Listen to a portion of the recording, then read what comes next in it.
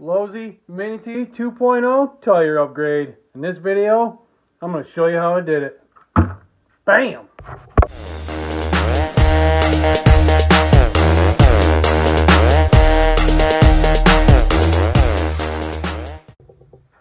What's up guys, this is Ryan from RC Off-Road, and today we got ourselves a Mini T 2.0 with tire upgrade. If anybody knows, if ever had bought one of these, that had one, if you tried to run it in the dirt, you pretty much know that all these tires want to do is just donut.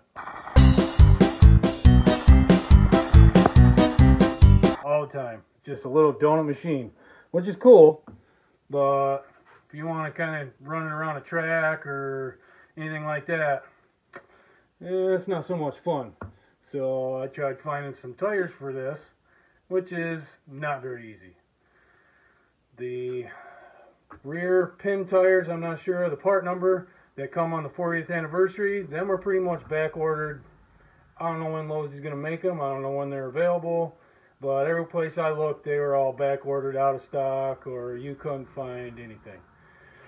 I found these are really easy. These are just the front ribbed factory made for the Losi 2.0. The part number right here, you can get them real easy. They're pretty easy to get a hold of. But I found these at a local hobby shop. They're glued, but there's no foam in them, which isn't too bad. It's not like you're, running a lot of power. But this is the part number for these right here. They come off of latrax Teton. Now what you need is, these tires are 12 millimeter, but the factory hex that the Mini 2.0 comes with is 8 millimeter. So what I did was, I found these on eBay, 12 millimeter to 8 millimeter. That pretty much cured everything. And this is a lot more fun on the dirt than it ever was with these. These were fun, but these are way better, way better. So that's pretty much the easiest way to get some aftermarket wheels on this thing, because they're pretty hard to find tires for that will give you some grip on dirt. Now if you're running on asphalt or you're running on carpet or something like this, these tires would be awesome. But if you're running on any kind of loose dirt, those tires, pretty much all they want to do is wheelie.